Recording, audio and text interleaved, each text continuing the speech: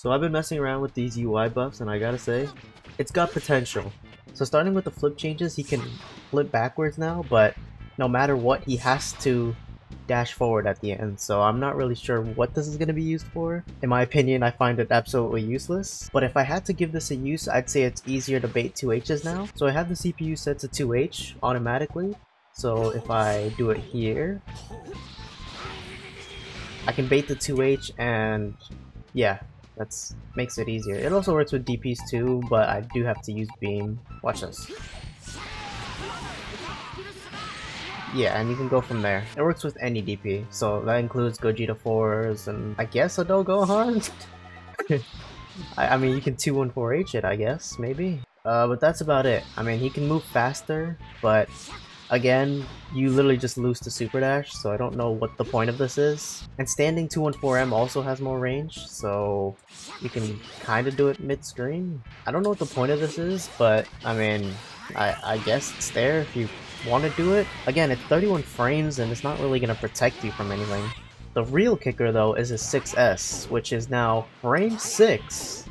So that means you can do it after a 6M to challenge any buttons. So before UI only had two options after a 6M, and that was 5H, 214H, counter, and well, that.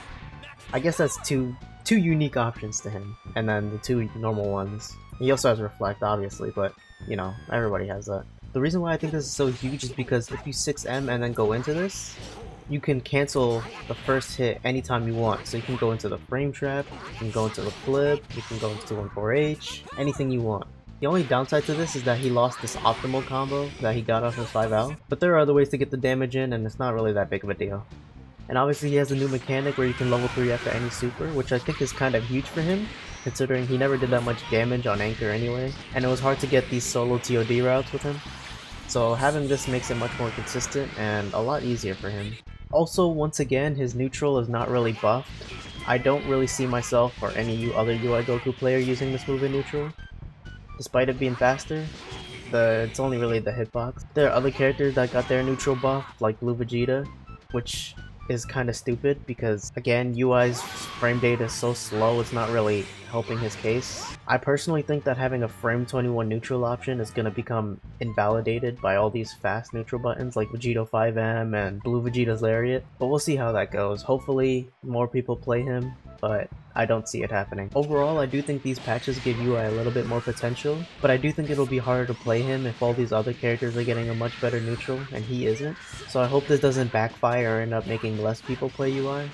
Hope you guys enjoyed, and if you want to see a UI Goku combo video with these new patches, let me know in the comments or just like the video. Other than that, subscribe if you enjoyed, and I'll see you guys next time.